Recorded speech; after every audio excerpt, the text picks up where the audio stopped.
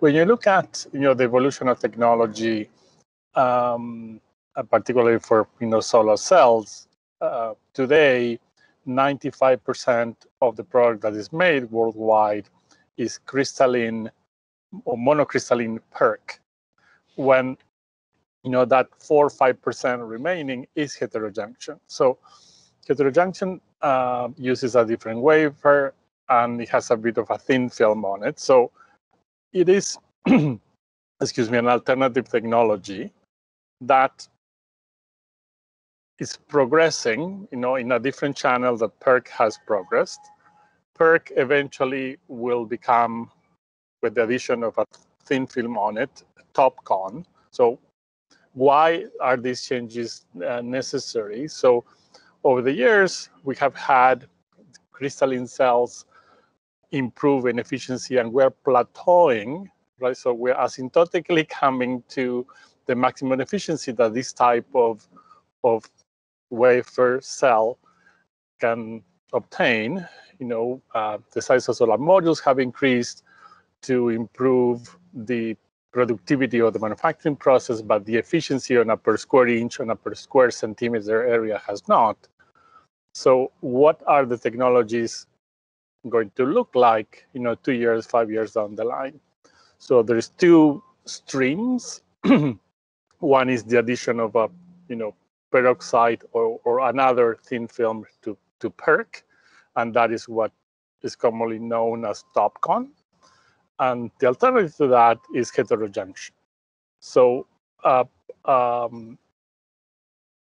it is a bet on looking at both possible technologies and offering both, and having the ability to pivot in between the two. Is there anything different than with the scenario of your company now taking over the plant than the previous operator, and the economics, or why does it make sense for you? Well, as you might have seen, I've said, and what everybody's saying is, electrification right now is unstoppable, right? So we are in an era, in an age that we see that more than 50% of all new power generation is solar, in particular in the US, and it's happening all around the world. So more and more power generation will replace all power generation with other fuels. Heliene, as part of being the engine, right, we make the product that actually generates the electricity. We see the opportunity to grow. We see the opportunity to offer alternative products and be there for our clients as they decide, what is best for their rooftop, what is best for their solar farm.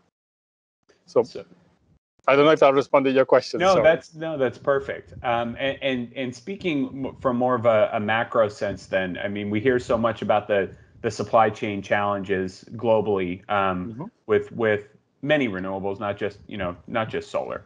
But why is it so important that the role that Heliene plays in that ecosystem to bring manufacturing and continue to ramp up manufacturing domestically?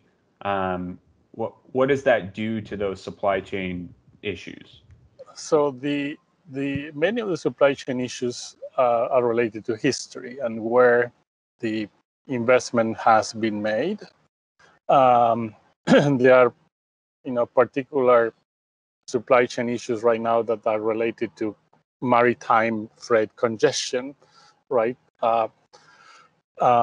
Manufacturing locally allows us to be near the point of delivery, right? So when we manufacture a solar module in Minnesota, right, that could be in Nebraska within 5-6 hours, or in the Northeast within 8-12 hours, right? We manufacture in Florida, we are, within 8-hour drive from all the Southeast. So it is being closer to our clients. Again, we're importing cells right now, like everybody else making solar modules in the US. So the Solar Energy Manufacturing for America Act that Senator Ossoff has introduced in Senate could and hopefully will bring the necessary support to allow from polysilicon to ingots to wafers, or wafers that are made directly from polysilicon, like the cubic proposal, to solar cells, to modules, an increase in manufacturing, an increase in possible supply in the supply-demand balance in the U.S. You mentioned, and we want to be part of that, right? Yeah, you mentioned that this is a bit of a bet by Heliene too. That I think the number you threw out was 5% slice of the pie for HJT. How much room for growth do you see there? Is that a really big opportunity for your organization? It is, because that is the when I refer to 5% of heterojunction versus PERC is worldwide, right? Heterojunction will grow more. I mean, we see more capacity coming online, but so far only in Asia. What I mentioned before of SEMA and the SEMA Act that the administration is considering in Senate, all of those things will overall provide a more stable and long-term view, support, view for investors like shareholders and such on the companies that, like us, operate in this market. Why we go to heterojunction is because we see the residential market, particularly in the U.S., as the fastest growing market. We believe in the product we make. We believe in the fact that distributed generation is the key to minimizing grid upgrades.